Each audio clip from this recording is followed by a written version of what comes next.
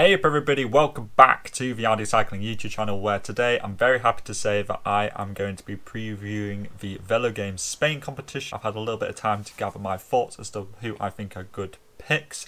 If you are new around here and you like Velogames content, then be sure to click the subscribe button, because in a few days time I'll be releasing who I am putting onto my team.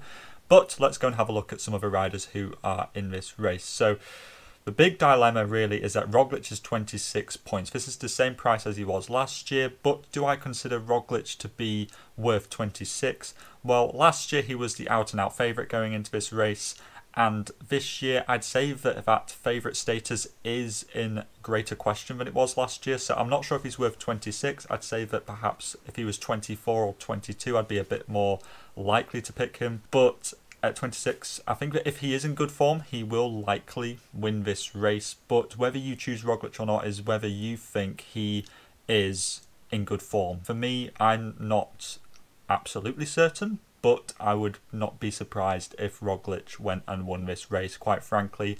The biggest challenge actually comes from Remco Evenepoel, who did the Giro last year, of course, and that is really the only Grand Tour gauge that we have on him. Of course, he seems to ride very well in Spain, and his very aggressive style of racing will suit this race quite a lot. It's just these multiple tilt-top finishes. We're not sure how he's going to cope with this, but for such a sensational rider, you know, at 22 credits, I think that it's worthwhile putting Evenepoel on if you don't have Roglic, for example, and also the TT helps Evenepoel quite a lot as well. Carapaz at 18 has got to be the most consistent Grand Tour rider on this start list, and I think that for 18 that is quite a good price for him. Of course, he is probably going to be co-leader alongside Carlos Rodriguez and Pavel Sivakov, but the benefit with Carapaz also is that because he's on the Ineos team, they'll likely finish quite high up, if not possibly win the team classification, which might not seem like much, but if they were to take that competition on, say, stage 6 and carry it all the way to the finish, including the end of tour points, that would include 170 points to each of those riders, which is nothing to be sniffed at when you consider that's like the equivalent of finishing third on a stage. So I think that Carapaz is a good choice, as is Almeida. At 16, he's gone down in price since the Giro, where he was 20. I think that this is a much more reasonable price for Almeida. His TT, unlike when at Quickstep, his TT just doesn't seem to be very good this year in comparison to when he was at Quickstep. He's no longer fighting for the likes of top 5s and TTs. He's more around scrapping the top 10. Saying that, I think that Almeida really suits this race. The lack of descending will help him a lot, and multiple hilltop finishes. I think that it's a race that really suits him this year, and honestly it wouldn't surprise me if Almeida finished on the podium in this race. I think that at 16 he's a very good choice. I'm not convinced that Mass is a good choice at 14. He didn't look good at the Tour. Last year he did really well in this race, finishing in second place, but he was 12 points last year, and he just finished top 5 in the Tour, which makes me think that for 14 Enric Mas is a bit expensive for my taste. I think that Sivakov, after winning Vuelta Burgos, is a good choice. Again, Ineos with multiple options, I think that you could see riders going up the road, especially in like the chaos of stage 20, for example. Sivakov I do rate at 12. Ayuso, for such a sensational talent like Ayuso, 10 is pretty good. Consider, if you think back a few years ago, Pogacar in the 2019 competition was 12 credits and then he finished on the podium. Is it possible that Ayuso could complete a similar feat when you consider that Pogacar was 20 in that race and Ayuso's 19 this year? You know, I think that it's possible that Ayuso could be a really good choice at 10, but it is a little bit risky, I must admit. Kelderman and Lutsenko I expect to be domestiques for their respective leaders. I think that McNulty's pretty good. If he can replicate what he did on stage 17 of the Tour multiple times in this race, he could be an incredibly dangerous rider. He's a pretty decent time trialist, and he finished 20th in GC at the Tour this year. I wouldn't be surprised if he finished inside the top 15 in this race. I think that your best 8-point rider is probably Thymen Lensman. I had him on my team in the Giro this year. I think that DSM are going in for him for GC, and he also showed in the Giro this year. If he drops out of GC, he's a very proficient stage hunter, and he's also got that strong time trial to back him up as well. So that's the all-rounders. For climbers, you got Hindley at 18, which I think makes a lot of sense. Him and Carapaz are the same price, interestingly. I would say that if you had to pick one of the two, probably go with Hindley. He seems a little bit like faster in sprints and stuff. I think that overall Hindley might just have the edge in that sense. He's a very good choice for a podium pick, for example. I think that Yates, very volatile, can sometimes do really well in a race, can sometimes just DNF. He did a very good TT and won another stage of a Giro this year. I think that Yates goes very well in Spain, so I would think that he could be a contender for the podium, and I think that for 14, that's very good. It's worth noting the last time he did the Vuelta was 2018 when he actually won the race. 12-point riders, you've got Alaphilippe and Higuita, who I expect to be fulfilling a very similar role in terms of being a domestique but also having stage like hunter responsibilities. At 12 points it's quite expensive for a stage hunter. I think there are better options further down, especially when you consider that the likes of Miguel Angel Lopez and Carlos Rodriguez are also 12 points.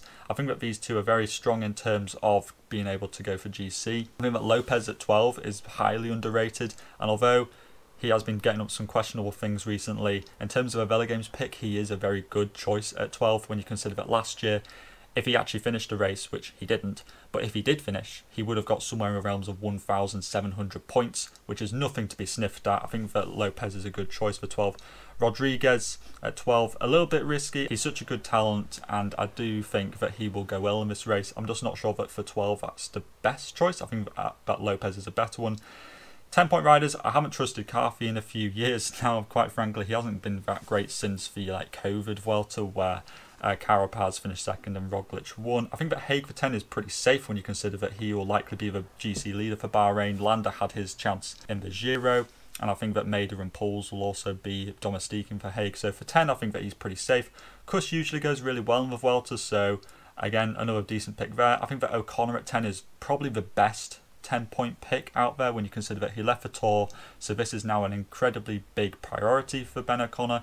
If he finished outside, say, the top 7 in GC, I'd be quite surprised. I think it's quite possible that he could get over 1,000 points in this race pretty easily. Nairo, if he can do what he did at the Tour, I think that he is a good pick, but I'm just not sure how the fatigue is setting in his legs. Mike Woods didn't do that great in the Tour, and I don't expect him to do massive things at the Vuelta. And to be honest, 8-point riders, Boitrago will likely go for some stages like he did in the Giro. Chavez hasn't looked that great since the Dauphiné. I'm not quite sure what's going on there. Jan Hurt, of course, going to Quick-Step next year, so I'm not sure how high his motivation is going to be in this race, but he's a fantastic stage hunter, and with the multiple hilltop finishes, I think that this race really suits him. Mader hasn't looked good since the Tour of Romandy. I'm not sure what's going on there. Louis Mienquez was 6 points in the Tour. He's 8 points here. I'm not sure about what his kind of role is here. Intermarché have so many climbers that it's quite a saturated climber team, so it's very difficult to tell if you're going to pick the right one or not. Nibali, this is his last Grand Tour, he'll want to go out with a bang. Pinot can blow hot and cold, but if he is on form, then this is going to be a great race for him. Elan van Wilder, I do like at 8, but he is going to be a domestique for Remco Evenepoel. A lot of the results that Van Wilder has had this year, including I think at Volta Catalunya and also at the Tour de Suisse, doesn't represent how good he's been going this year because he DNF'd those. He did really well at the recent Vuelta Burgos, but at 8 it is quite expensive for a rider who, A, it's his Grand Tour debut, and B, and he's a domestique, so bit risky, I must admit. 6-point riders, you've got so much value here. You've got Clément Champussin, winner of a stage from last year. I think that Kenny Elissonde is the best 6-pointer going, like no joke. He finished top 10 in GC in the Vuelta Burgos. He also is one of the only climbers on the Trek team, the only other one really being Juanpe Lopez. Elissonde has just got so many opportunities here. He's in good form. I think this could be a fantastic race for Elissonde.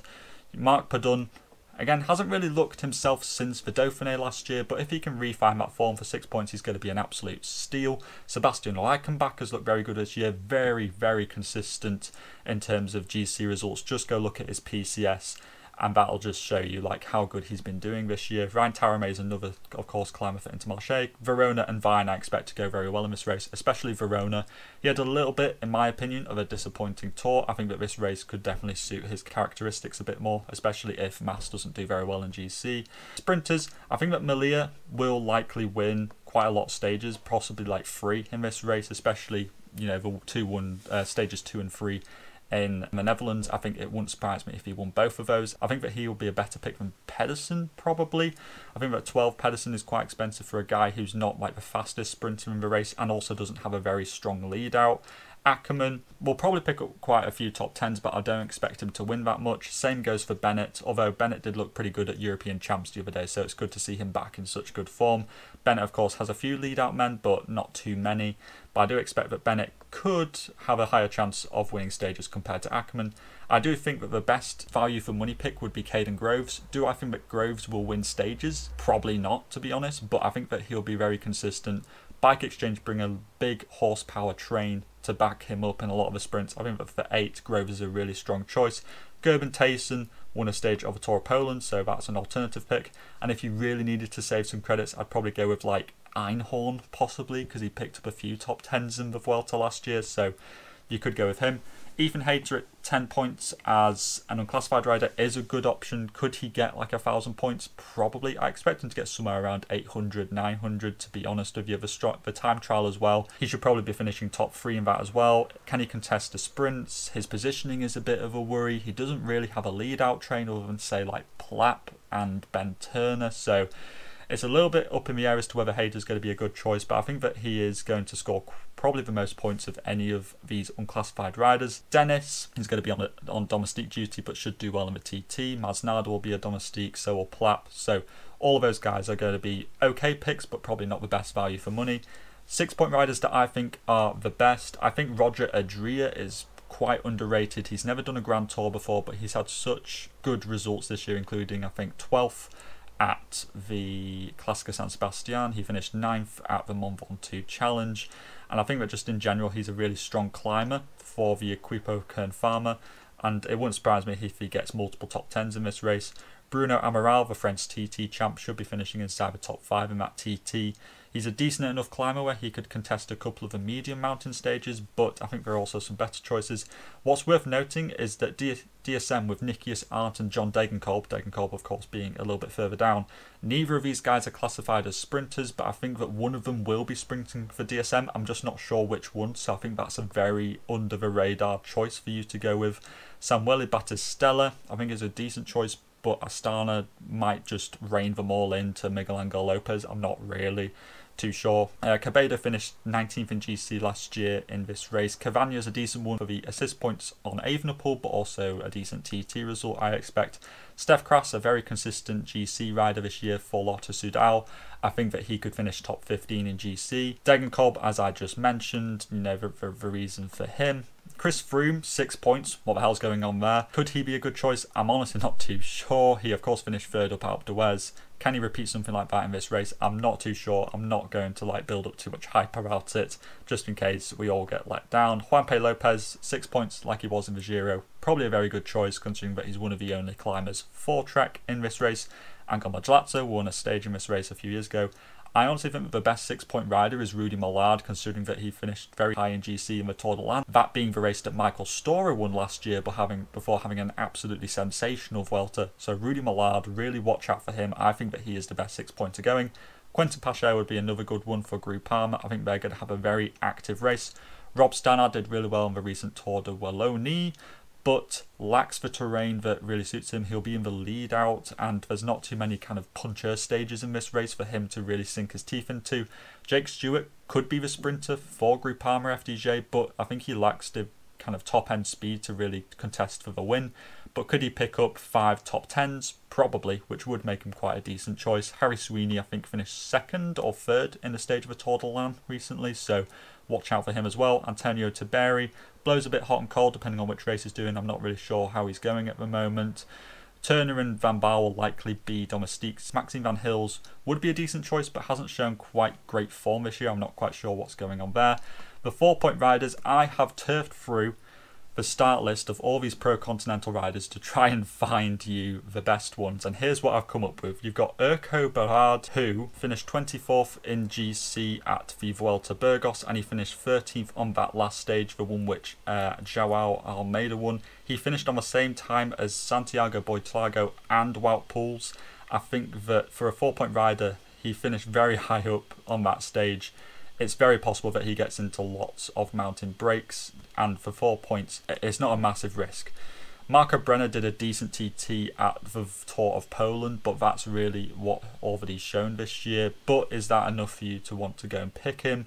I think that he will have the freedom to go for lots of stages. You've also got Jared Drisners. He won the mountains classification in the Tour of Poland, and I expect him to be a big animator in a lot of breakaways. He's a very, very talented rider. I do think that he'll get in lots of breakaways. Francisco Galvan, I think he finished in 3rd place at the Grand Prix Cyclista de Marseille, which was won by Amaury Capio and then Mats Pedersen. So he's a very strong puncher and could certainly finish in the top 10 in some sprint stages, for example. But you also have the Spanish time trial champion, Raul Garcia Pierna, who won that on a very long time trial. It was like 30 plus kilometers, so I think that he could finish top 10 in the TT. But he also did pretty good at the Vuelta Burgos, finishing in 21st place on that mountaintop. So I think that he's also a good choice for you to go with as a 4-point rider. You've got Jarkko Hananen, who finished, I think, in like 4th or 5th in GC at the recent Tour de l'Ain. He will be a domestique for Ben O'Connor, but he's finally showing some really good form as Jarkko Hananen. He's had a couple of years where he hasn't looked too good, but I think that this could be the race where that all turns around. I think that he's looking in really good form. And then other than that, you've got Plepa, who I think finished in 6th in GC at the Tour of Slovenia this year, which was won by Pogacar. He could be another sneaky one for some breakaways. If you are here right now and like you're still watching and you're not subscribed, then please consider it. If we could try to get up to like 750 by the time the Vuelta finishes, that would be amazing. Let me know in the comments down below who you are planning on putting into your teams. I'll try and respond to all of them and give some feedback so that you can try and make the best teams possible. And all that is left to say is to keep safe out there, and I'll see you in the next video. Salut!